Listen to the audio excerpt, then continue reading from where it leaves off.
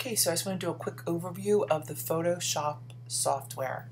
Creative Cloud, Photoshop Creative Cloud. So we're looking at Photoshop and I have a photograph open here and we have these different parts of Photoshop. Just like in the other Adobe software, we have floating windows. Now, my workspace right now is set to Essentials. So I'm going to reset Essentials and we'll see that these are the windows that open when we are in this workspace. One of the most popular windows probably is our Layers window. And we can say our tools bar right in here. Now when we come to window, we can see the different tools and windows that are open because they have the little check mark to them.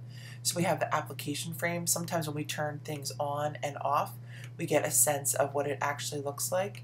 And then the options is that under the menu, and our tools, of course. Now the options panel right in here, we can see as we select different tools that this will change. When we go to open up a file in Photoshop, we just can come to File, Open, and we can open up a photograph.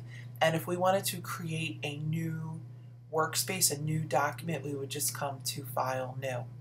So there we have it, a quick intro to the Photoshop workspace.